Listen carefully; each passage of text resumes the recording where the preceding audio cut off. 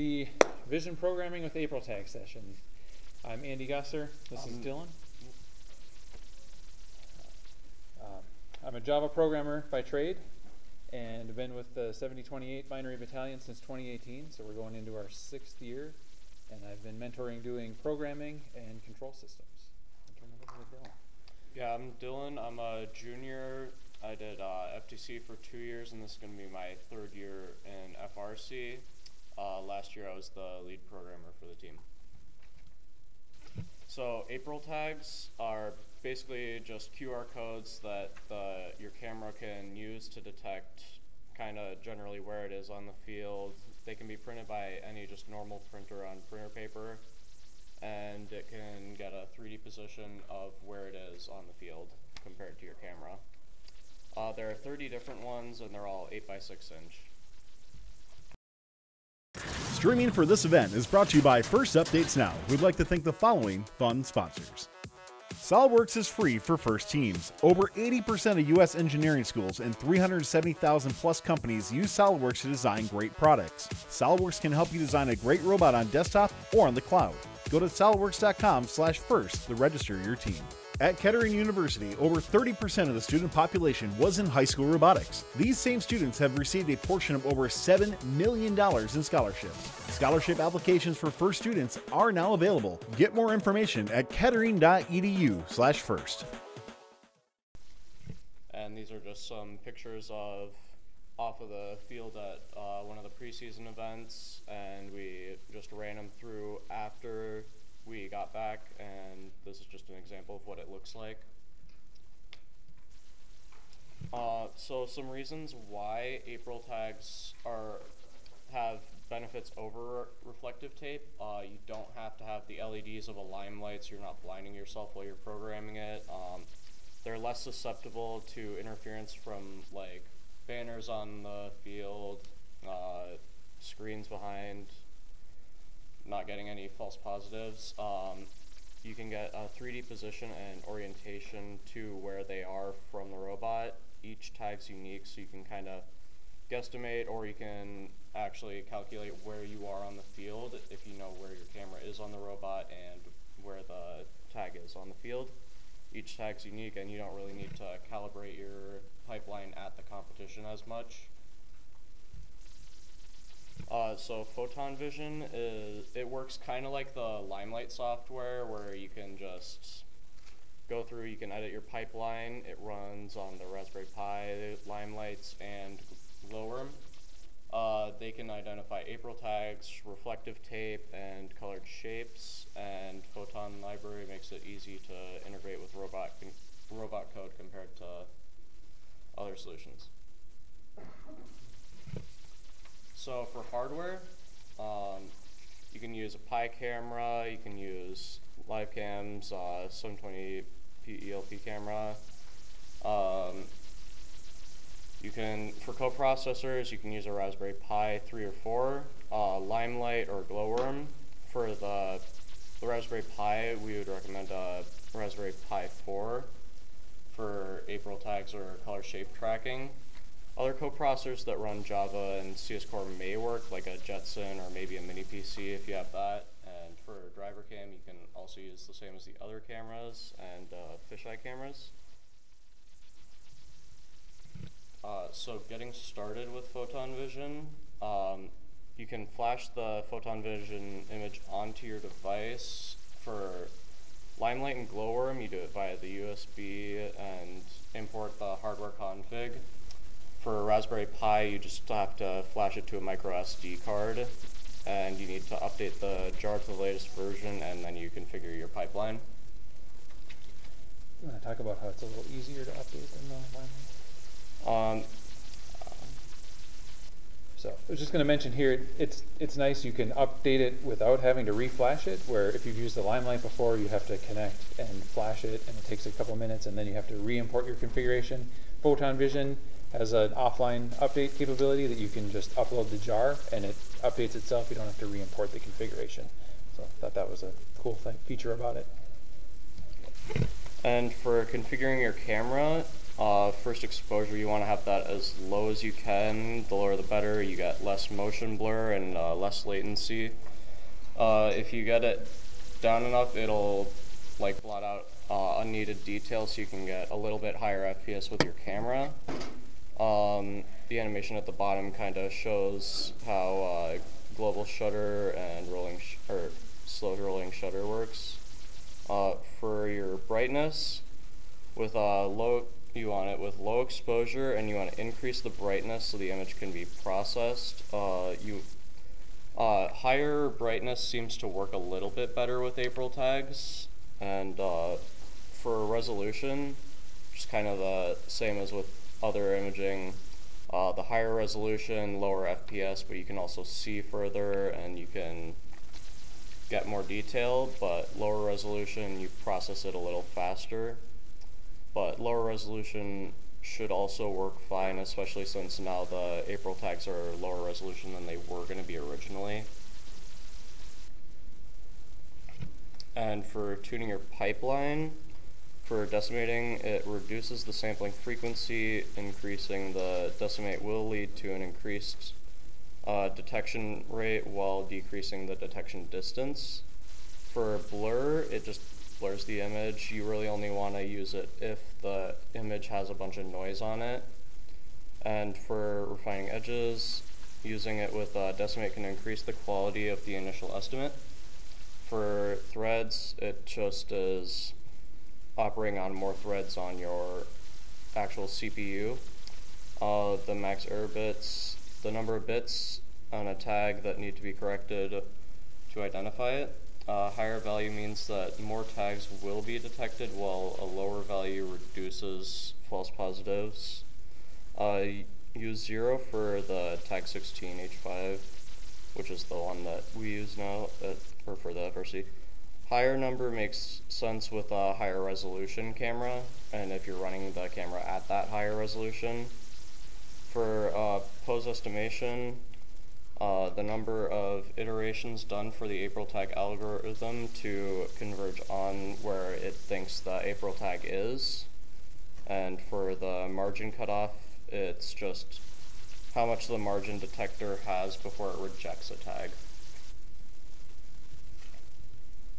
And for calibrating the camera, you just need to 3D print the checkerboard. Use something like a ruler, dial caliper, measuring tape, whatever, to verify what size the squares are. And I would recommend just writing, like in a corner here off the grid, what the actual size of it is, because you do need to enter that into, for example, the software just so it knows the size of it. You just have to capture pictures of it on the software to calibrate the camera. You want to get at different angles, different distances from the camera, and it's used to measure the 3D accuracy better. And now for the Sure. I have notes. Alright, so I have Photon Vision running here on my laptop, and I have a webcam that works with it. A lot of webcams don't, but luckily this one does, so it's easy. I don't have to plug in a separate camera. Right here. So after you get it installed and running, you can access it at port 5800. So we have that open. The first thing it'll do, it'll pop up and say, you didn't set your team number. Go to the settings page. So there's a link. You go to your settings page, set your team number. That's so that it can connect to the network table, so it can talk to your robot. So then when you're back on the dashboard, you can see over here there's different pipeline settings and different cameras. I only have one camera, so I can only see one. You can have multiple pipelines. So a pipeline has a configuration of how you're going to detect things. So you can have different types of pipelines. You can do reflective tape, which is, you know, our old reflective tape like you use with a limelight. You can do colored shapes, which we messed around with last year a little bit for the cargo detection, because there was a circle and it was colored. Ended up not using that, but it was something that we tried out. And then now AprilTag detection. So you choose AprilTag, And then by default, it'll be in 2D processing mode. Let me see if I make this full screen. You can see a little more. There we go. And that's not my tag. That's this. So the tags need to be pretty flat. So I like to put it on a clipboard. If it gets bent a little bit, it starts to not detect. See, like if we bend it like that. So I put it on the clipboard so that it detects it. So it sees it here and it labels it. This is tag 1. If you remember on that first screen, there were 30 different tags. So this tells us this one was tag 1. I think I have tag 0 here. Yep, tag 0. It sees that one as tag 0, and it will do them both at the same time. Then we can do the cool thing, you do the 3D processing, and now it can see the orientation that it's turned in, both this direction and like this.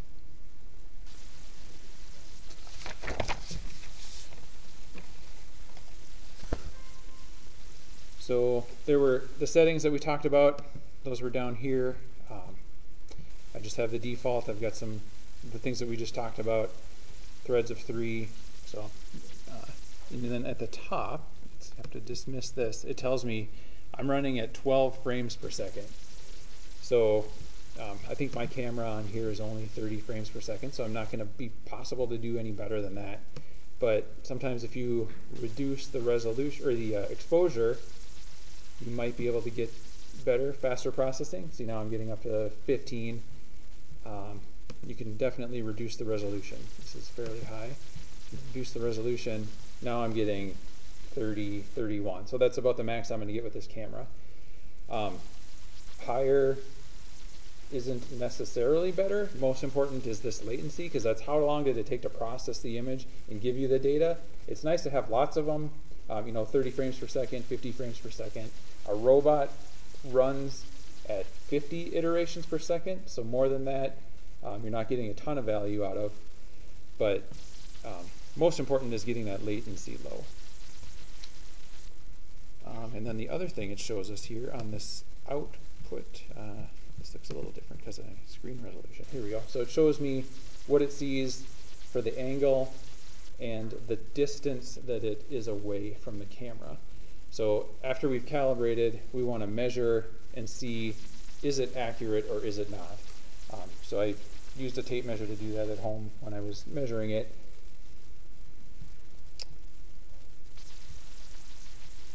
And, yeah, so we got that on there. And here is where we do the calibration. So on the camera page, you can select the camera that you're using, enter your field of vision. I don't know what this one is. 70 was the default, and I just left it at that. But then you choose a resolution. I'm going to choose a lower one, and say that you're going to use the checkerboard. There is down here where you can download the checkerboard to print it. And so I downloaded it and printed it at 100%, no scaling, and then measured on the bottom here. You can measure that your 6-inch mark is actually 6 inches. And then if everything prints properly, you can leave these at the default. It's an 8x8 checkerboard and 1 inch. If you didn't print properly or use a different checkerboard, you can do that. And then you choose start calibration, and it sees the checkerboard. You want to make sure that those colors appear. And what it's doing is learning about how your camera distorts a picture as it's turned and on the edges, and how your lens causes any kind of distortion. So you just want to get it to see it, take a snapshot, get it into a different position, take another snapshot, get it into a different position, and you have to do this up to 12 or more times, and then it will allow you to save it.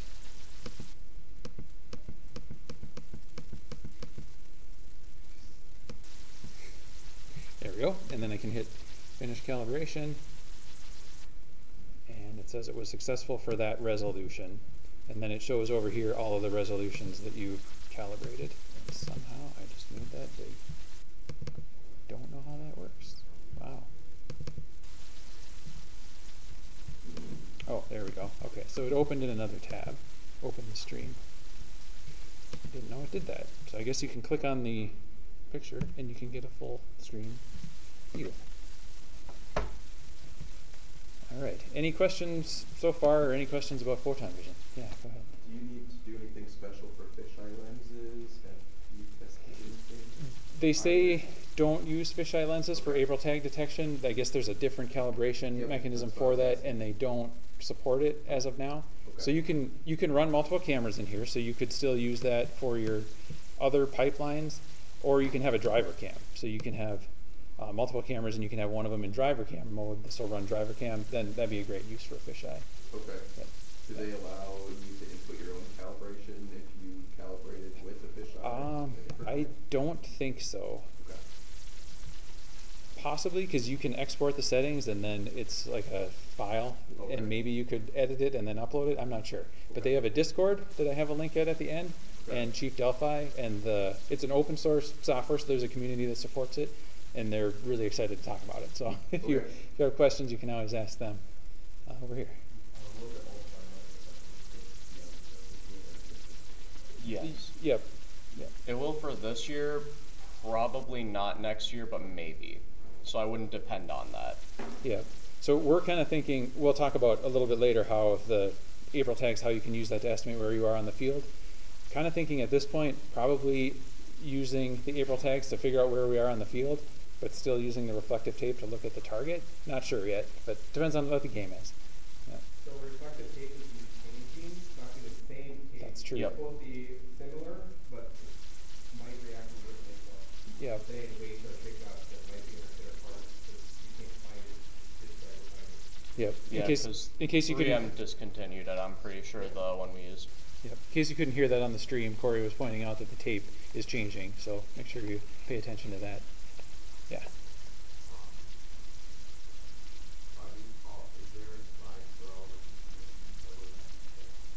Yeah, we can share the slides with the Jumpstart group, and you can get it out there. Yep, yep. And we're also I'm on Chief Delphi all the time, so you can ask some questions out there too.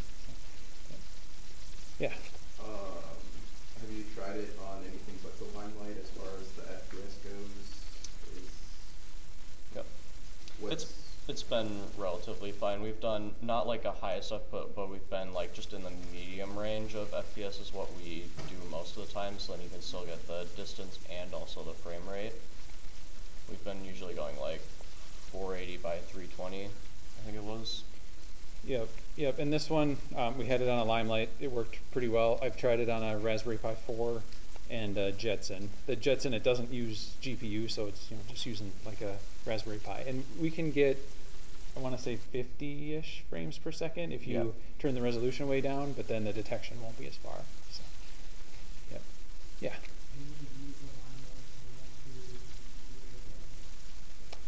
The question was, can you use a Limelight to do AprilTags? You can run photon vision on the Limelight, and Limelight hasn't made any official announcement yet. There's some talk that Brandon has shared on on Chief Delphi that says they are adding something, but they haven't really said what.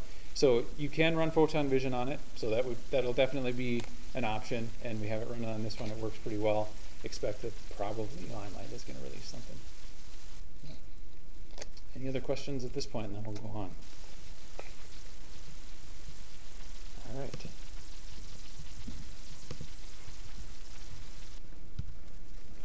So then, what do you do programming-wise? You have the tags, and you can get some information about them, but what does the program look like? So we've got just a little bit of programming here. First, you add your vendor library. If you guys don't know how to do that, it's built into VS Code. You have to add it. They'll give you a link. You put it in. Now you can see all of the photon stuff that's available. So you have to go into that UI and get your camera name.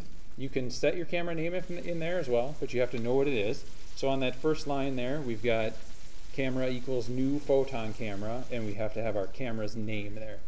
Because you can have multiple cameras, so you can have multiple instances of this photon camera. And then the next step here, you ask the camera to get the latest results. You have to do that to get the last data, and then we have this result object. And then we can ask that result object, does it have any targets? You have to do that step. If you don't do that step and you ask for targets, you'll get an exception, and you really don't want your robot to fail because it'll crash the robot. So don't forget to check if it has targets. If it does, here we're just saying, give me the best target. So PhotonLib kind of has its algorithm to figure out what it thinks the best target is.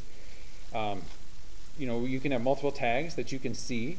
So you can have as many tags as possible. It's going to figure out which one does it think is the least ambiguous, the best option. You can also get a full list of all of them if there's some reason you want to iterate through and look for a specific tag or a specific target. And then once you have your target, there's options to get things about the target. So the yaw, pitch, and roll. The next slide I have a picture of what that is, but that's the orientation of the tag, like this, like this, like this. So you can get those, as well as this get best camera to target. That'll give you a 3D translation. So like that phone over there, I can say it's, you know, 9 meters away, it's turned 30 degrees, it's 90 degrees upright. It'll give me all of that information about from the camera to the tag. So then the question is, well, what do I do with that data? So the basic strategy, this is kind of what we do with reflective tape. You can use the yaw, which is the left and right in the camera. Put your crosshairs in the middle. If the tag is off to the right, well, I need to turn to the right to get the target in view. So left to right is pretty simple. And then for the distance to the target, you can use the pitch. How high or low does the target appear? When you're farther away, it gets lower. When you're closer, it gets higher. And then because you know how high off the ground your camera is and the angle that your camera is mounted, you can use just basic trigonometry to get an estimate of how far away the target is. So yaw is side to side, pitch is up and down, and roll is rotation. So that's what we do with reflective tape. I don't expect that this will be real useful with AprilTags, at least this year, because you're processing at 30 frames per second. By the time you get to the next iteration of your robot, you still have your old target data, but you're already moving. So it's not going to be as useful for that, but it is an option. I guess any questions so far just about the basic targeting and the basic code, and then we'll go on to advanced strategy.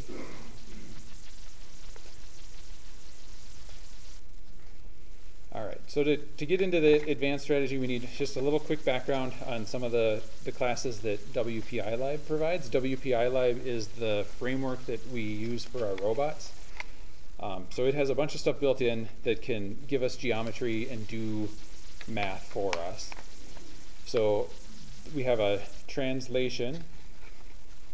That is a point. So in two-dimensional space, that's an x and a y. In three-dimensional space, it's a x this way, y this way, and a height. A rotation is that simple. On a two-dimensional plane, it's just the yaw, because we don't have any other. In the three-dimensional plane, it's yaw, pitch, and roll. And then a pose is the combination of those two things. So your robot is on the field, it's 2 meters toward the next alliance, it's 1 meter this way, it's turned 30 degrees, and it's standing upright on the floor. So it's pitch and roll usually are going to be 90 and 0. But the tag may not be. We don't know what the tags are going to look like. And on the 2022 field, they were not all mounted flat. And then a transform is what I talked about before, where it's like the distance to that phone and the orientation, how it's different from me. So if I'm facing it and it's turned 30 degrees, it's kind of like the map to get to that destination. And then there's two-dimensional versions of those, and three-dimensional versions are new for 2023. The nice thing about WPI Lib is that it's got these built in. I can say I have a pose, I know my robot is here, I have a transform, I can apply the transform to the pose. So I can find out, I know I'm on this position on the field, I know the distance and the orientation to that phone, I can figure out where that phone is on the field. So our basic pose estimation strategy. Find my slide here.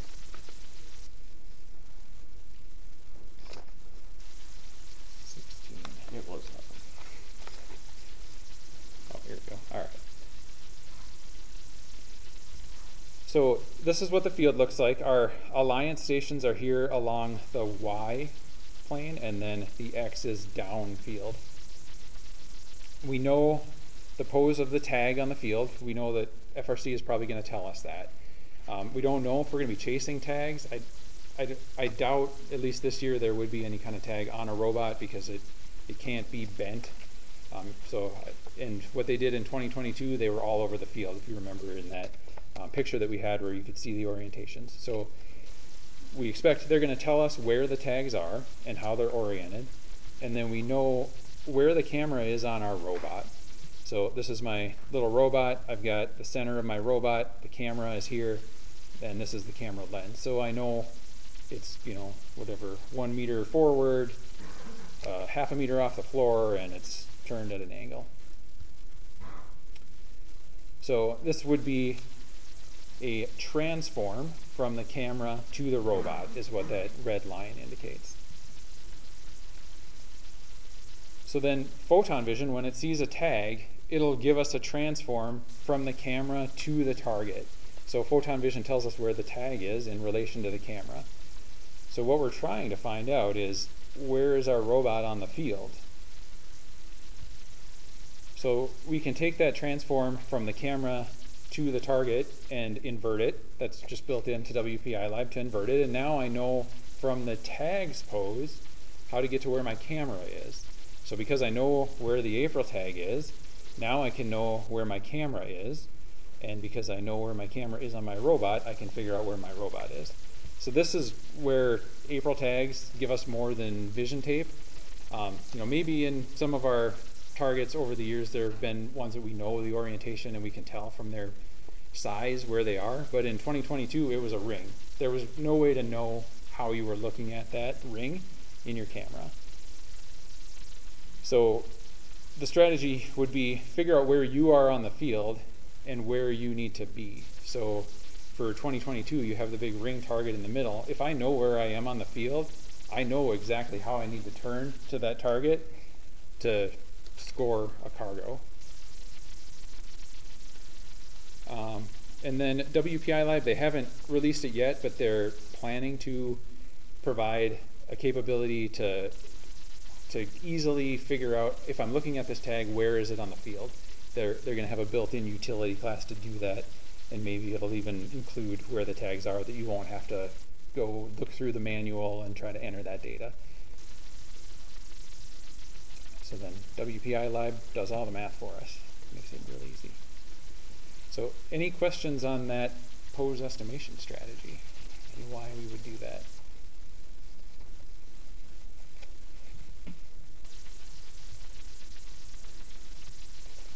All right, so then WPI-Lib also includes a pose estimator. So we're going to see these tags, and as you saw when I had it up, it's not 100% reliable that it's going to see it accurately every time and that it's going to be perfectly right. I had one of those field pictures where it thought one of them was turned a different direction than it actually was. So the pose estimator can take those as well as your odometry. So odometry is what we used before, where we use our encoders and our gyro to get a pretty good estimate where we are on the field. And that works great during autonomous, as long as nobody hits you from the side and you move. But throughout a match, your gyro drifts a little bit, but your wheels scrub, or another robot pushes you, or you're against the wall and you spin your wheels. Well, then your odometry gets off and you don't know where you are on the field anymore. So you can use the pose estimator to fuse that with your April tag data to get a better estimate of where you are on the field. And WPI-Lib has that built in. And you can configure how much you trust the different measurements. You'll have to look up the documentation on how to do that. It's a little bit complex, but you can tune it to say, I want to trust my odometry more, I want to trust it less. Maybe I want to trust my gyro for my orientations, but I want to trust my April tags for where I am on the field. You can tune all of that. And then there's different variations of that depending on the kind of drivetrain you have. There's differential drive, mecanum, and swerve, because they have different dynamics, of course. The way that the wheels turn to make the robot move is different for those different drivetrains. So let's take a look at some code.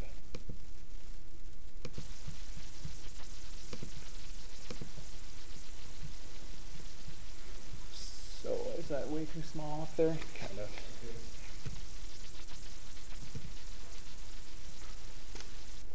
That readable-ish? All right, so this is a pose estimation subsystem. A subsystem will automatically run in the background. So I've got here just 2 targets that I set up in my garage and where they were on the floor. Now this is where I think WPI Lab is going to make this simpler, and so I only did 2 of them, but I have to set up my 3D pose for where those tags are. So they're X, Y, and Z, so this way, and up and down. And then their rotation, yaw, pitch, and roll. And I had them hanging on the wall, so their roll and pitch were 0, and they were turned opposite, so I was looking at them when I was at 0, 0, looking at downfield, they were looking toward me, so they're turned 180 degrees. And then I've got my standard deviations, and this is how you can figure how much you trust your different components of the pose estimation. So we'll just kind of skip over that a little bit, but I've got it where I trust the local measurements less because I wanted to test out the vision tag. So I could do something like push the robot sideways and see that it would move where the vision thought it was, even though I might not want to actually trust the vision more in a real scenario. So then here's the constructor for the pose drive estimator. I had to look up the example to figure out how to do this. So I took the example and I copied and pasted it in here for the most part, and I already had my swerve code written. So you have to give it, what is your current orientation, what are the current positions of your wheels, where are you on the field, and so I just said I'm starting at 0, 0, which would not be accurate most of the time because you're going to start somewhere in an autonomous position on the field, and then you feed in your kinematics, which is your used for odometry, like where are your wheels on your robot and how do they drive, and then those standard deviations.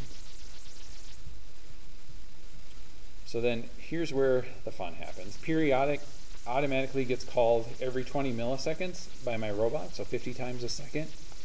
We're going to do what we did in that slide where we get the latest result, and then I can actually get a timestamp of the time when Photon Vision put the data onto the network table. So when it thinks it saw the target, which is nice. That's a new feature of the new network table so that I can find out. I don't have to do math with latency and make a guess.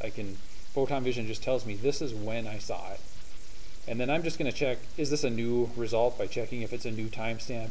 Because like on my laptop here, I was getting 30 frames per second, but my robot's giving me 50 times per second. So every once in a while I'm going to get the same data for 2 iterations and I don't need to process it twice. And then I'm going to check if it has any targets. If it doesn't, I'm just done, I get out. And then I just grab onto that previous timestamp for later. Then I get the best target, like we talked about. I can now say, which target am I looking at? So that ID is it AprilTag 0, 1, all the way up to 29, because there's 30 of them. And then I'm just checking the ambiguity, making sure that that looks good, and that I have a pose. And then I'm looking up in that map that we saw at the top, where is the target physically on the field? So that's just a constant. Now I know where the target should be on the field. And then I get camera to target. So that tells me from the camera, what is my transform to the tag. And then my camera pose is that line that we saw where we know where the camera is on the robot.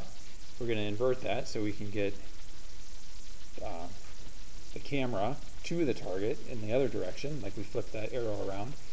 And then now I know where my camera is, and then I know where my camera is on the robot. Now the vision measurement is an estimate of where my robot is on the field. So that's what the code looks like for that robot that we had pictured. So we don't have to do really any math. WPI Lib takes care of all of the math for us.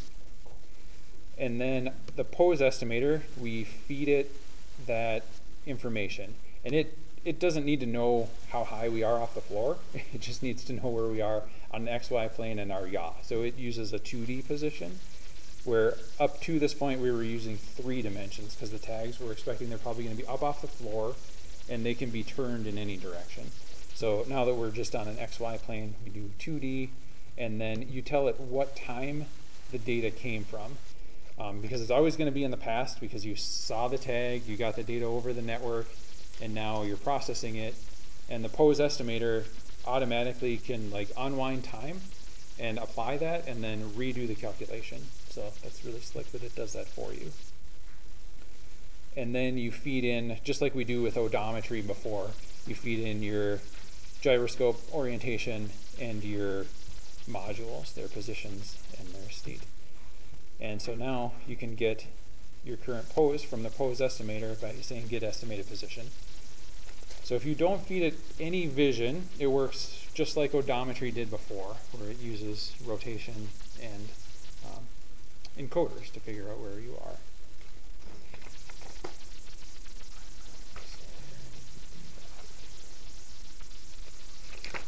All right. Any questions on that? Hopefully I didn't lose you guys. All right. Yeah.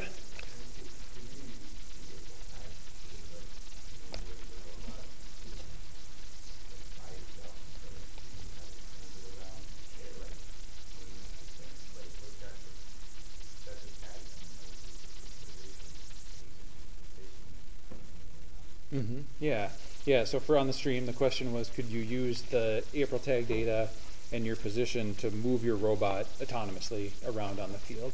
And yeah, that's why it's really great. If you went to the 2022 game at all, you know, the first 15 seconds is autonomous.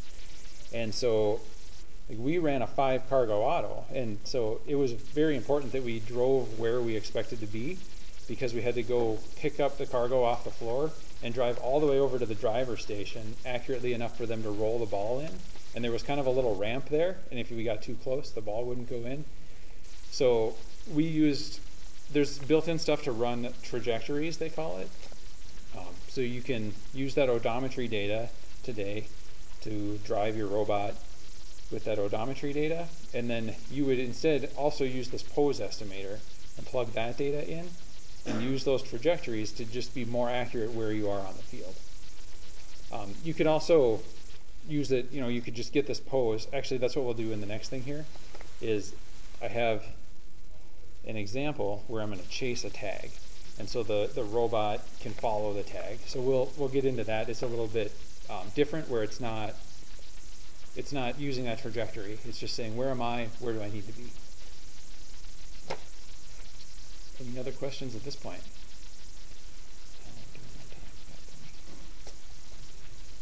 All right, so chasing a tag. I was gonna actually drive my robot in here, but I'm a little worried about tearing up the carpet. So instead, I brought a video. And so here, I'm holding the tag on this clipboard in front of the robot, and it's following the tag around. That's not the tag, so this is the tag. And as I, move back and forward or rotate the tag, it's trying to stay right in front of the tag, turned toward it. So if I rotate like this, it tries to drive the robot around like that. Or if I push it, it tries to go forward and backward. And so you could do this, kind of like that basic strategy that we said, where you can see the tag, you know if it's left or right, forward or backward. But we're going to actually do it with pose estimation. Yeah.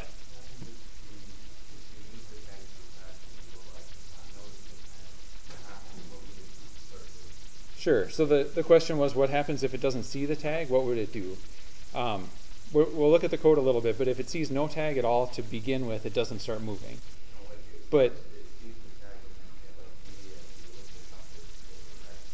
yep.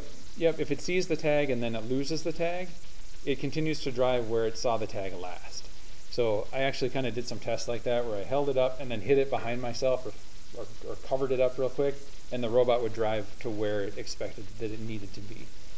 And I did that because you won't see the tag every iteration necessarily, because like you said, you might turn it, or if you, sometimes I would accidentally get my finger over it just a little bit, and that was enough to make it not see it for one iteration. Or, you know, it was in my garage with kind of inconsistent lighting. Sometimes you turn it and you wouldn't get it, or it would, even in this picture you can see it's rippled a little bit. If it's not straight, it doesn't see it. So it just said, where was it last time I saw it? I want to keep going there and only update if I see it again.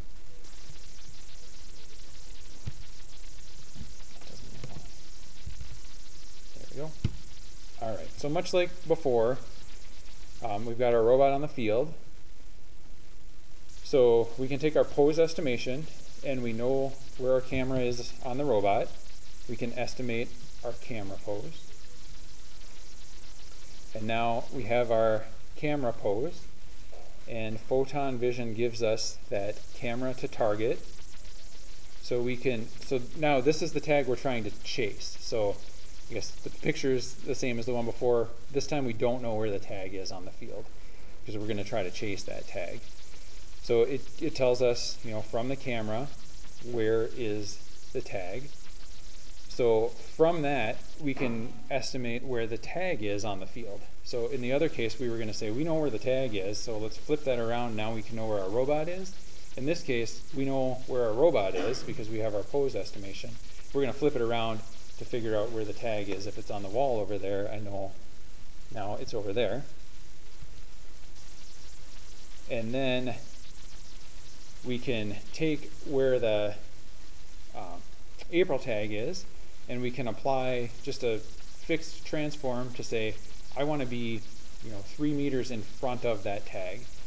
So we have this tag to goal transform, and that's something that's a constant, where it's always, I want to see the tag 180 degrees, because I'm going to look at the tag, and I want to be straight in front of it, and I want to be 1 meter away.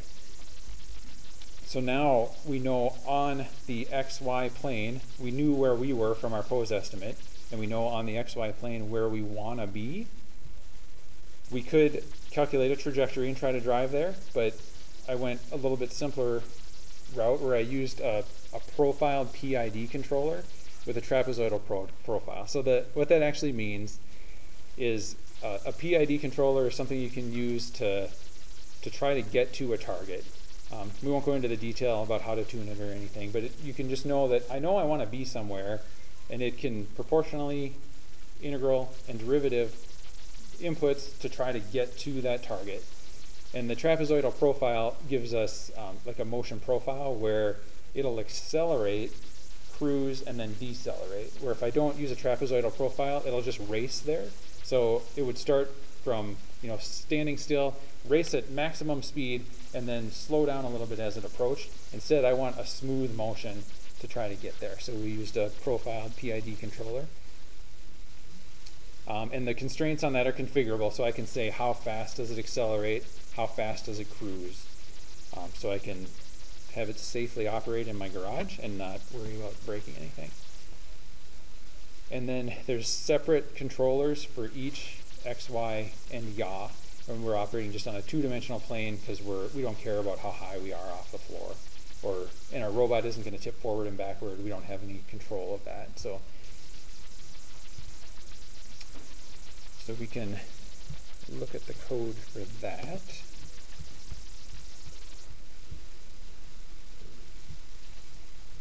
So here's our trapezoidal profile constraints. We have a max velocity and a max acceleration. The velocity is in meters per second, and the acceleration is in meters per second per second. And then we have a omega, that's how fast can we rotate, and that I believe is in radians per second, and radians per second per second.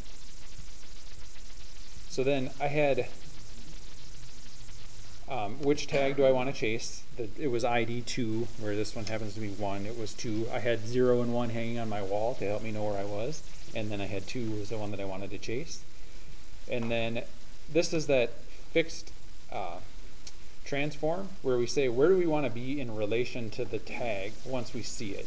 And I wanted to be 1.5 meters in front of it, nothing side to side or up and down, and then I need it to be pi radians, which is 180 degrees from the target. I want to be in front of the target, not behind it. And then I've got my photon camera, I've got my drivetrain, and my pose estimator is giving me a pose provider just to get where my robot is.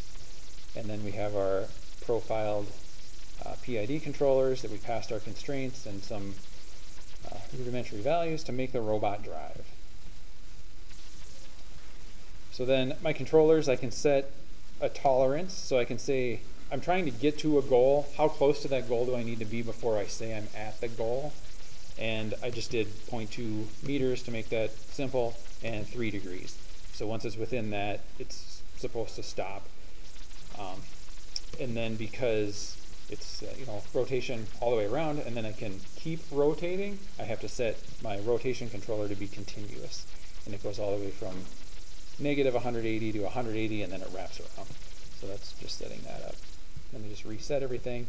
And then execute is where we'll see some code kind of like what we had before. So this is my pose estimator that I had before. I'm going to get where does it think my robot is on the field. So we kind of talked about how that works to get to that point. So now we have an estimate of where we are on the field, and that's in 2-dimensional space. And I'm going to transform that to 3-dimensional space. I know I'm sitting on the floor, and I'm going to assume my robot's not tipping over, so my pitch and roll are 0. So those are just to get us into a 3-dimensional space because our tag is in 3-dimensional space. Oops. So I get that latest result again, check if I have a target. And this is where your question, if we don't have a target, what happens? It just keeps the last target and tries to chase that. This just kind of filters us down to make sure we're looking at the tag that we want to chase and that it's not ambiguous. And then if it's not, now we have our target. We're going to hang on to the last target because we need to look at that if we don't have a new target. Now we take where our robot is on the field, we apply that transform to figure out where our camera is on the field because we know where our camera is on our robot. So now we have an estimate of where the camera is on the field. Then we get that transform from our camera to the target, and we apply that to the camera position. So we now have an estimate of where the target is on the field. So where I'm holding the target on the field, now I have an estimate of that. And then the last step is to say, well, I need to be 1.5 meters in front of it, 180 degrees, not rotated. So now my goal pose is in front of that target, 1.5 meters. So go back to my picture. Now I have this position, and my robot was over here. How do I get from here to here is the next question. So that's where we use our profiled PID controllers. And we say our X controller, the goal is where the target's X is, our Y is where the target's Y is, and our goal pose, and our omega is where we need to be. And then once we have our goals, we can feed in where are we now, and the controller will tell us what we need to do to react. So we said, I need to be at this X position, I'm currently at this X position, how fast should I drive along the X plane to try to get there? So I have my separate controllers for X, Y, and Z. Did you have a question?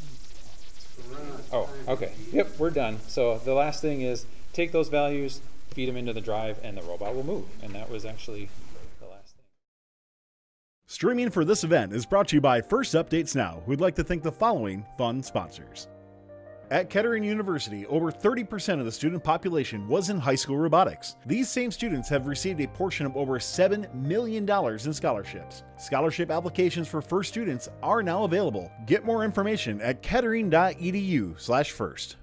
SOLIDWORKS is free for FIRST teams. Over 80% of U.S. engineering schools and 370,000 plus companies use SOLIDWORKS to design great products. SOLIDWORKS can help you design a great robot on desktop or on the cloud. Go to solidworks.com/first to register your team. Don't forget to like, subscribe, and ring the bell to stay up to date on our new videos.